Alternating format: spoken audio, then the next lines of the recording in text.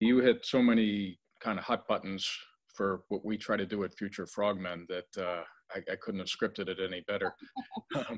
Just say yes is ties really in with our theme of exploration, getting into the field and experiencing the field on top of the classroom and the laboratory. So that's a wonderful message. Willing to share your personal journey, that it wasn't a straight path, and the hurdles you went through. I think that's really admirable and really helpful to those that are listening today, as well as those that will listen to this in the future. And if we talk about the turtles for a minute, couple comments there. How do you feel about this? Ashley called it a pandemic. Are you worried? You know, I'm worried to the extent that I think it's possible that this condition has been existing, you know, alongside sea turtles for a very long time.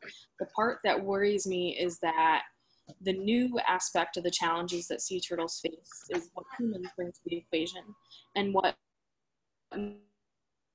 might have been a disease that did quite many sea turtles is exacerbated by all sorts of human contact, whether it's pollution of coastal systems or even just interference with reproduction efforts at nesting beaches. So I'm encouraged by the fact that we do see the tumors recede, but part of my dissertation will also hopefully be to understand the relative importance of, you know, the immune genes that the turtles have, and if there are any particular populations that are particularly vulnerable to FP for any reason. And hopefully we can identify those, because it isn't something that, you know, sits well with me, especially that we are in the age of this rise of wildlife infectious diseases like, you know, BD and chytridiomycosis in frogs, or Tasmanian devil facial tumor disease in Tasmanian devils. It's, you know, not something that makes me happy,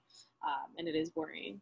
Absolutely. I mean, when you think about it, FP might not kill all individuals, but it's that situation of, here you have these endangered species, and here's yet something else Exactly that's affecting them and is going to endanger their future prospects. So yeah, I hear you. Katie, I imagine it's outside the scope of your specific study, but are you aware of studies going on that may be looking at coastal pollution of various types? For example, what jumps to mind might be sewage and or possibly even something like nuclear waste, runoff? Yeah, that's a good question. There is, interestingly, at UCF, there's been a big initiative for these cluster departments where people are hired in clusters. And one of them that's pretty new is this UCF Coastal.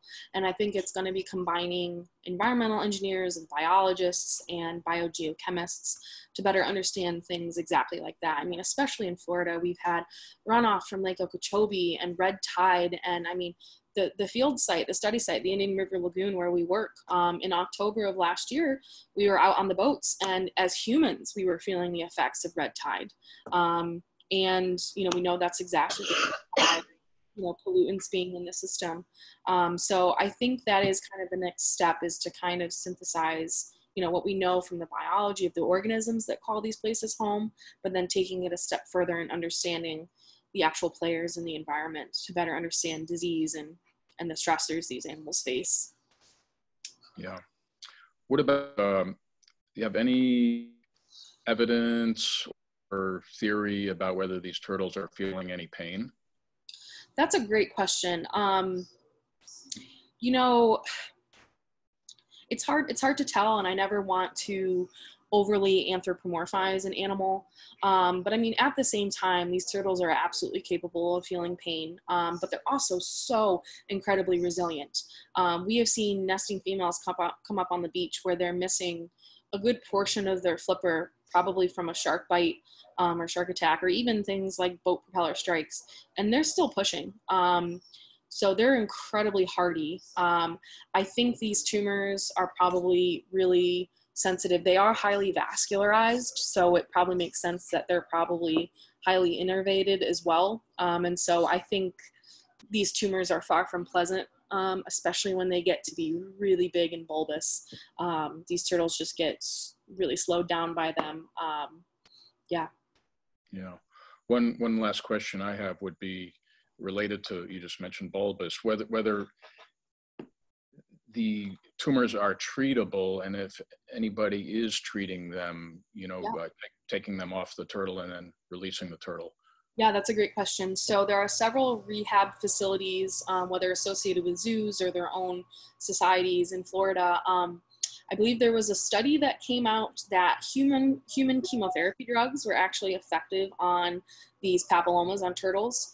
But more often than not, when a turtle is brought into rehab, I think there have been some studies showing that laser removal of the tumors is helpful, although it doesn't rule out the regrowth of those tumors at that same site.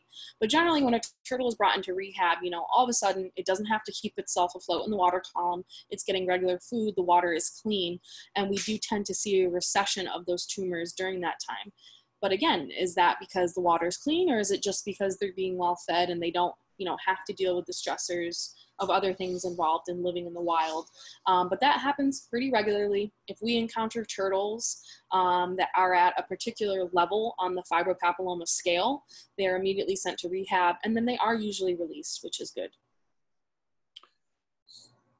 Okay, I see we have a question from Teresa, and she put it in the chat, so I'll read it to you so the audience can hear. Can you talk a little more about how you found your labs at Stony Brook and at UCF, how you knew they would be a good fit for you? That's a great question, and one that caused me a lot of, existential dread when I was considering applying to grad schools, because it's a big choice.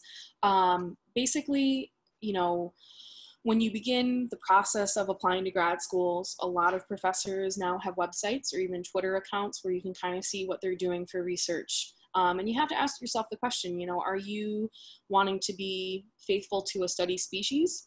Or are you more interested in broader questions that can be asked using really any species evolution? But I also had, an affinity for sea turtles, partly because of the work I had already put into understanding their biology.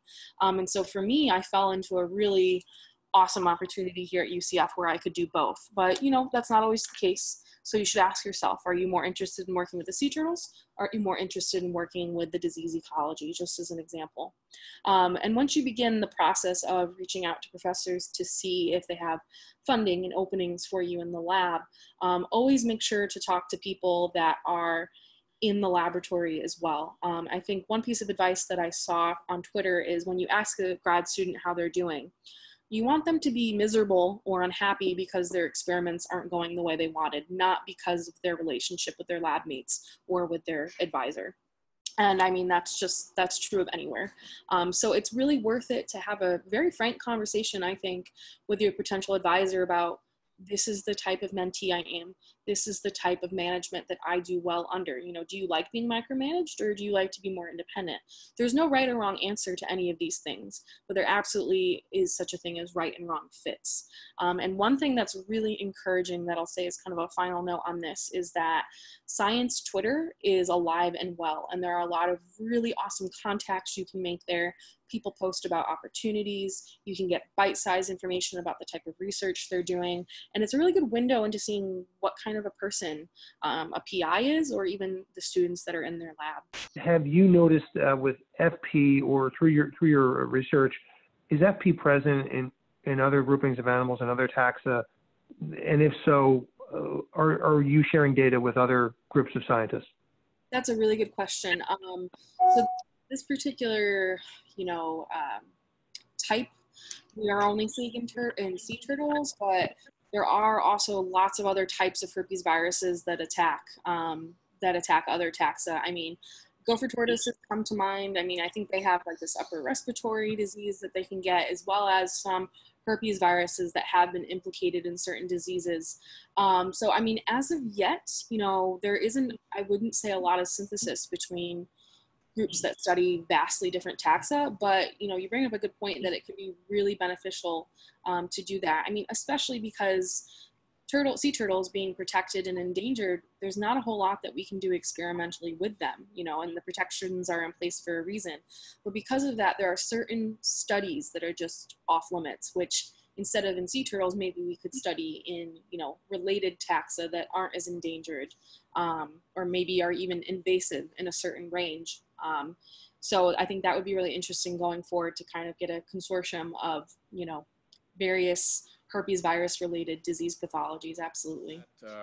Katie and Ashley, outstanding job. Thank you so much for a wonderful conversation.